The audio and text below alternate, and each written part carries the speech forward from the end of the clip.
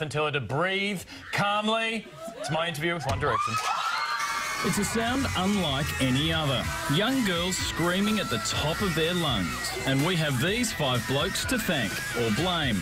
We're all familiar now with how One Direction came to be. They came in as solo artists. I thought they would do better as a group, and they're now top 5 in 23 countries around the world. And since arriving in the country, we've seen Harry, the youngest, get accosted by Carl, Liam and Louis go dipping in Sydney Harbour, Zayn get a Nova receptionist in the bad books with fans, and Niall's Vegemite toast reaching $100,000 on eBay. And I caught up with the boys in the middle of their Aussie tour. So when you guys were auditioning for X Factor, did you have any idea it was going to end up somewhere like that? Not at all. Never, ever. You just kind of walk on that show just hoping for the opportunity, but like even the opportunity you're hoping for is nothing like this. Just to even get through to the live shows is the opportunity you're hoping for. Then to do all this sort of stuff afterwards is just, you know, the biggest bonus ever. So do you think you've had time to take it all in? It kind of hits you at different stages. Like you might lay in, you kind of might like lay in your bed one night and like, you know, really start to think about what's going on. But because everything moves so quickly, we kind of just go with it.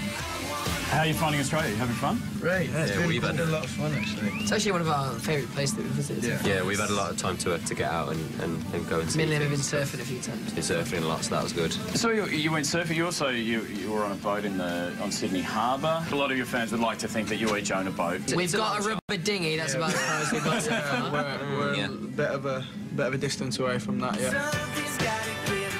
What's the weirdest thing that's happened with a fan? Somebody asked to lick my face once. That's quite a known story. It's intense. A girl flashed her boobs to you, didn't she? Yeah, that's good. And are you the first to have a boob flash? No, we were in the car. We missed it. I've missed every single one. At the side of the car, and it's like tinted, and she just got her boobs out. Which is something that we don't endorse. But if it happens by accident, Then what can we do? It's not. What can you do? Have any of the girls been able to get through the security yet? Somebody tried to kiss Louis 7 yesterday. hours. Oh yeah. Yeah. That was quite strange. Someone tried to kiss you. Was a man? Well, yeah, it was a man. When I was walking back through, it was a press guy, and he started going for the kiss. I was a bit like this.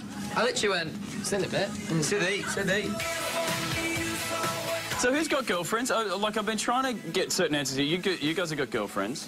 Now, are they under, like, protective custody now? Like, surely all of the fans, like, hate your girlfriends. No, not really. It's an awful, awful thing to say. No, I know, because they're not nice people, but I imagine that they're very jealous of your girlfriend. No, Danielle was actually, she was in Ireland doing some dancing stuff over in Ireland, and she went back to the hotel, and there was fans waiting for her at the hotel. And she just, like, said hello to them, whatever, and then just went in. But they're nice. They just, you know, say hi. I think on a whole, for both the girls, the fans are actually very, very supportive, and it's actually, it shows what kind of people that our fans are, that they are, you know, really good to the girls. Now, I've got some questions that our viewers have asked me to ask you. This is from Helen. Which of your bandmates would you feel worst about killing in a post-apocalyptic death arena?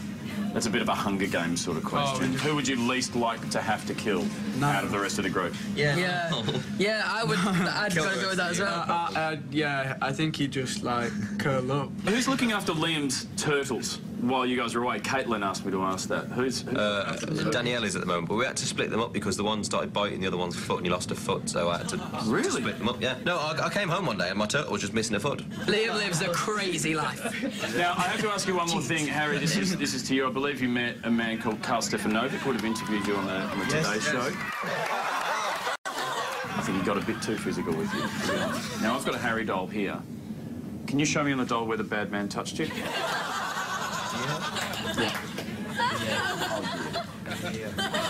And how did it make you feel, Harry?